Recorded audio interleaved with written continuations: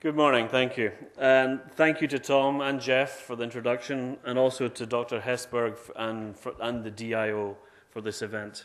Today we're here to discuss electric cars. I think we can go to the first slide, please. We're going to talk a little bit, very briefly, about the history of electric cars. And electric cars have really been around for over 100 years now. Next slide. This is actually Mr. Edison with a car he developed in 1890, I believe. And really, this was the time where electric cars were actually probably more prominent than gas-powered cars. In fact, the first car race was won by an electric car in 1895. Next slide. This is the Detroit electric vehicle, I believe. Notice it plugged into the barn. Next slide. This is actually the first land speed record holder, and this is this was clocked at 100 kilometers an hour.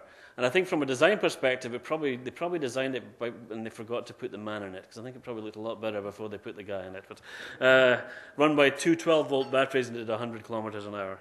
No air conditioning, though. The first speeding ticket was issued to an electric car in 1903. And actually, I found out recently that in 1914, Edison and Ford had discussions about building an electric car, but built the Model T instead. Now we're going to jump forward here. And we've sort of been here before.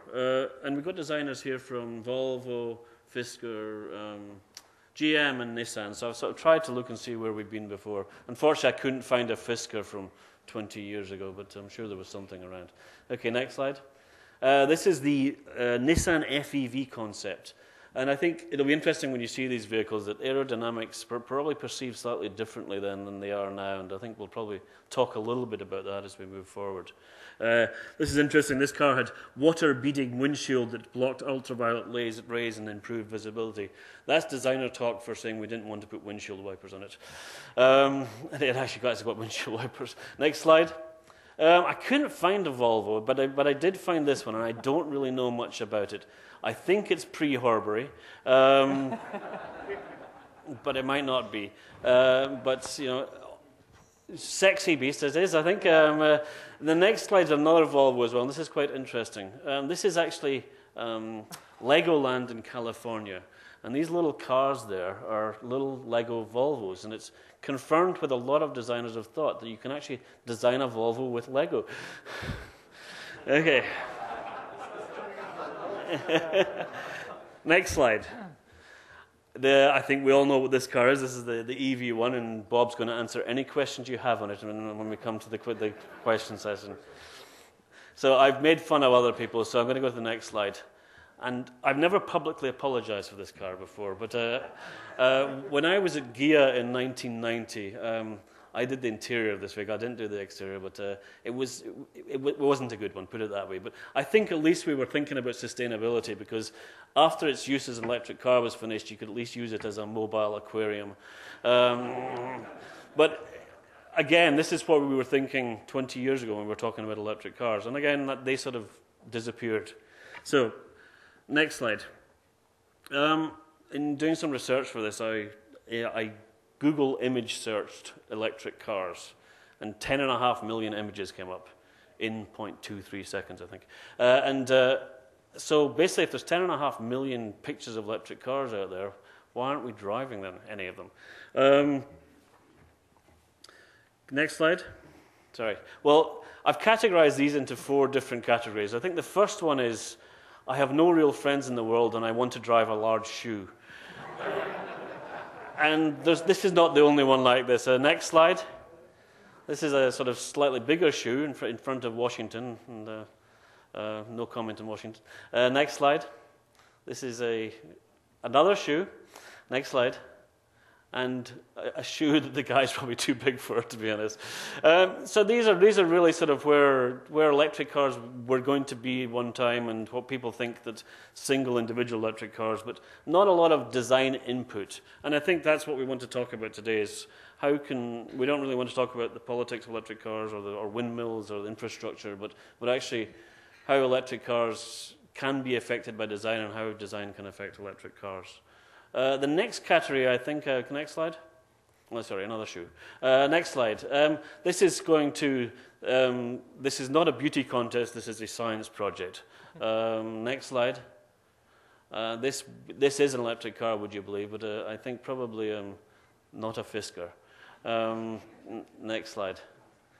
This probably takes sustainability to a new level as well. This is a grass-covered electric car, and I think aesthetics probably again weren't the highlight of this car. Next slide. I'll let you describe that one, sorry. Okay, next. And then we're sort of getting into the sort of third and fourth category, and there's two distinct categories here, and I think this is really sort of like, what if real designers actually designed electric cars? Next slide. And this is starting to get to places where I think that you can see that there's some kind of design influence here, and I think these two categories are really what can electrification do to change what the automobile looks like? What can the power source do? What can electric motors do to really change the parameters? And I think you'll see a lot of exciting examples from students specifically where they see that electrification of the vehicle can really change today's paradigm completely. Next slide. Again, quite an interesting looking vehicle, and a little better looking than a shoe. Next slide. This is the Aptera car that was shown last year, which is obviously highly sort of developed on aerodynamic principles, but still a very interesting point of view in terms of where car design is going to go. Next slide. And this, I thought I had to show a Mazda here. So this is an electric-powered Mazda for the future. And I think the next 5 slides are actually from the Michelin Challenge Design competition. Next. And this is quite interesting because this is another shoe, but it's actually quite a sexy shoe. It's sort of more like, I've no friends in the world, but hopefully I'll get one with this. But you can see, very, very unrecognizable as a car, but some really exciting surfacing and great potential here. Next. Another one from the challenge. Again, not recognizable as a today's car. And I think we probably see this as, there's a lot of pipe dreams in here from a lot of students, but I think it shows you where the sort of younger generation sees us being able to go as we move forward and what the opportunities of electrification might mean. Next slide. Again, another possibility with a spherical wheel on the end. Next slide. And then again, getting a little bit more closer to what we would say is automotive design, but still pretty dramatic in terms of its proportions and its looks. Next slide. Very typical student project here. This goes from a short wheelbase to a long wheelbase. I think we've probably all done one of these in our student career, but again, still stretching the parameters of where we can take cars and the aesthetics of cars. Next slide. And this is actually the one that sort of joins maybe the two together. This is the mindset from a Swiss company. And this is sort of saying, okay, what can we use from the new technologies to develop new looks, but continuing the aesthetic we sort of appreciate in today's cars.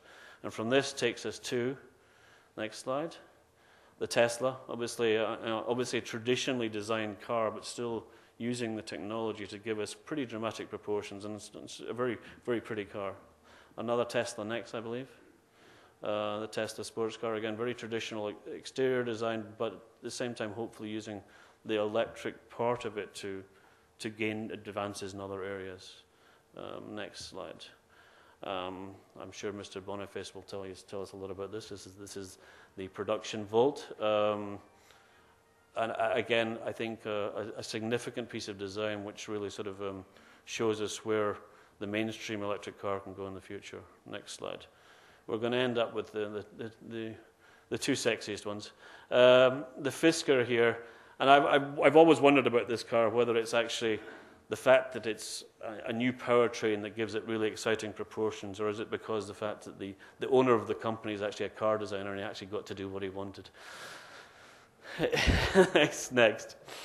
And again, the recent Fisker Sunset shown in Detroit.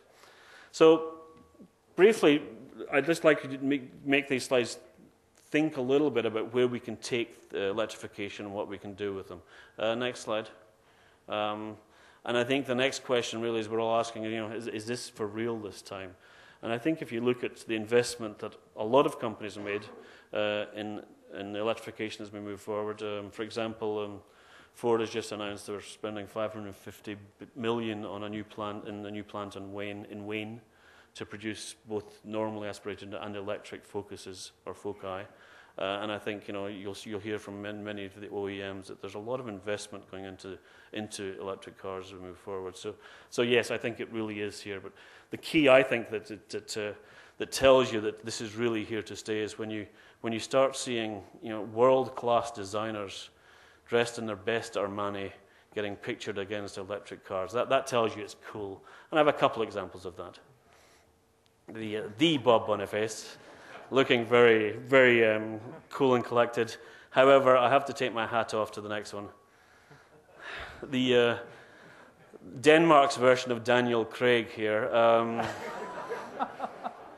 looking his sartorial elegance at the best. But Henrik, we do miss the white suit. You'll need to ask Henrik about that one.